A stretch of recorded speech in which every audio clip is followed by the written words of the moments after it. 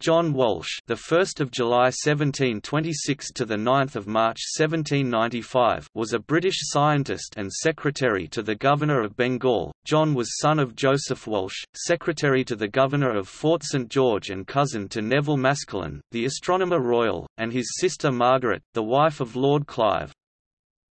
He entered the English East India Company at the age of 15 and eventually became Clive's private secretary. During the 1757 Plassey campaign against the Nawab of Bengal, Siraj ud Daulah, John Walsh was awarded £56,000 in prize money. Upon his return to England in 1759, his fortune was estimated at £147,000, and he quickly sought to purchase the necessary trappings of aristocratic power in 18th-century Britain, land and political influence.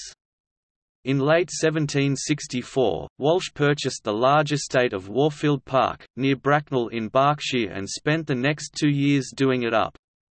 He was MP for Worcester from 1761 to 1780. He continued to serve Robert Clive, or Clive of India as he became known, and attempted to form a parliamentary interest in his favour. In later life, John Walsh's interests were scientific, with a particular interest in electric fish.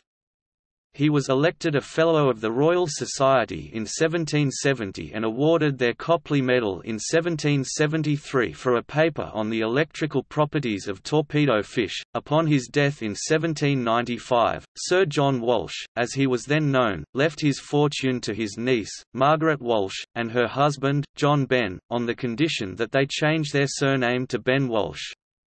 With his own fortune of £80,000 made in India while assistant to the resident of Benares, his brother-in-law Francis Folk in the 1770s, John Ben Walsh had become a very wealthy man and went on to inherit extensive estates in Warfield, Buckinghamshire, in Radnorshire, and in Ormathwaite, Cumberland, and be created Baron Ormathwaite.